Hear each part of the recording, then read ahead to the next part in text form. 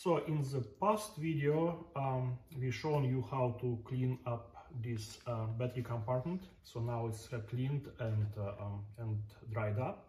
So what we're going to do next, and to figure out how to fit a new battery into this compartment. And as you can see, we used to have 4 batteries here, 1, 2, 3, 4, and these batteries had like special dividers here to keep them separate and to keep them in place. So what we're going to do next is to remove those dividers again, 1, 2, 3, 4, and we'll just saw them off, just these dividers. This is not going to cause any problem, and those dividers really not supporting the frame or the structure of the golf cart. So I'm going to use a oscillating multi-tool to remove these dividers, and I think it should be pretty easy, but let's see how easy it is.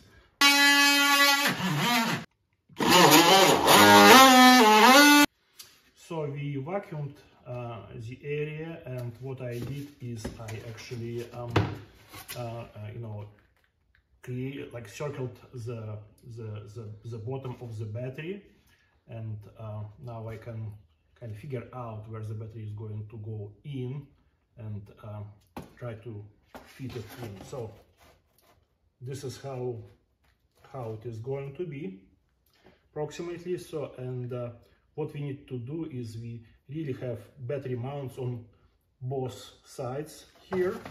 So what we need to do is we need to fill in these 2 spaces with something like wood pieces, because we don't have any special brackets. Some battery kits do come with brackets for different models of golf carts, but in our case it is just a battery with a few components. So this is what I created. It looks a little bit fancy. It took some time to fit those in. And by the way, this is how they fit in. So they are perfectly flat with the surface. So battery would not have any problem sitting in here in the middle, just like that. So, and but we're not going to put battery just in. We have a few other steps to do before that. A reason is that if we put battery in right now, we'll have limited access to other components, and specifically we want to put in a cable that is going to connect the battery to the controller that is going to be mounted on the dashboard. So we're going to remove these holders from both sides of the golf cart, these edges. I'm not sure what their name is. So there are screws, there are I think 4 screws total, 1, 2, 3, 4. I hope you can see this screw. And I'm going to use a T45 bit to remove those.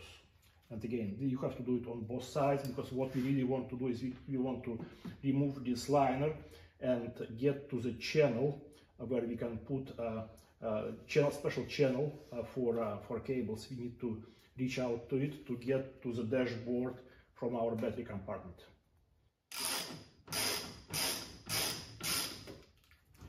This is the last one.